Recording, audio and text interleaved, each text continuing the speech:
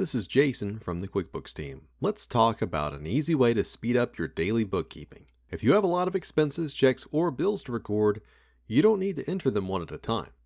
In QuickBooks Online Advanced, you can batch transactions to speed up your data entry and record multiple money out transactions at the same time.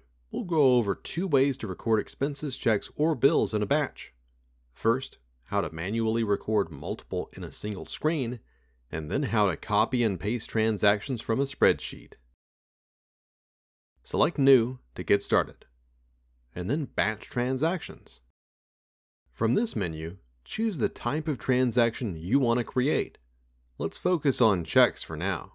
This method is especially useful if you need to do a check run and print multiple checks at the same time. You'll see a column for everything you can record on a check. Your options may be different based on your settings. First, enter the payee for the first check. Then enter the bank account you're writing the check from. If you want to record handwritten checks, QuickBooks automatically numbers the check, picking up where your last check left off. But you can change the check numbers if you want. If you want to print the check, scroll over and check Print Later. In the Category column, select the account that best describes what you're paying for. If you need to enter multiple categories, move your cursor over the Category column and select the plus button. This gives you another line to enter more details. Keep adding more lines until you have all you need to finish the check. Then record the rest of the data for the check. Treat it like any other check. Decide whether or not this is for job costs related to a customer or project, and mark it as billable if you intend to invoice a customer for the purchase. Once you've entered all of the details for the check, QuickBooks shows the check total on the top line. Now just scroll to the left and start another check.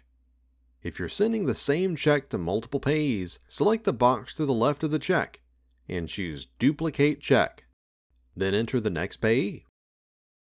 Once you've entered the information for all the checks you want to record, select Save. This same process works for checks, expenses, and bills. But what if you already have all the information about your transactions in a spreadsheet? You can copy and paste that data directly into the batch transaction form. Make sure that the columns in QuickBooks match the columns on your spreadsheet. If they don't, select Options. Uncheck the checkbox for any column that doesn't appear on your spreadsheet. Then select and drag the columns so that they match the order on your spreadsheet. Once everything matches, select Apply. The columns at the top of the form now match what you chose in Options. Now just copy the information from the spreadsheet and paste it into the top left field of the Batch Transactions window. Make sure to confirm that everything is where it should be, and select Save. You can perform the same process with expenses, checks, or bills. Now you're ready to save time and record money out transactions in a batch.